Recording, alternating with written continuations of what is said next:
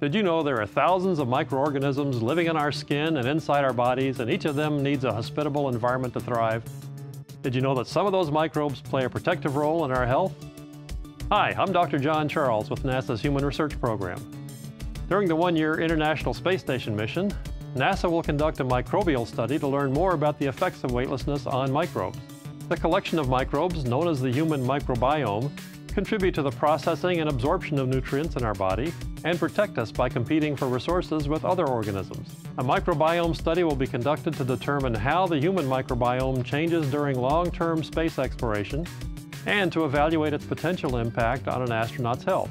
On Earth, when faced with various forms of stress, such as lack of sleep or poor diet, we can develop allergies, congestion, or skin conditions. For those with immune deficiencies, a loss of some species of microbes could lead to an altered metabolic function, increasing the chance of infection. In orbit, stressors such as weightlessness or radiation can cause the same reactions.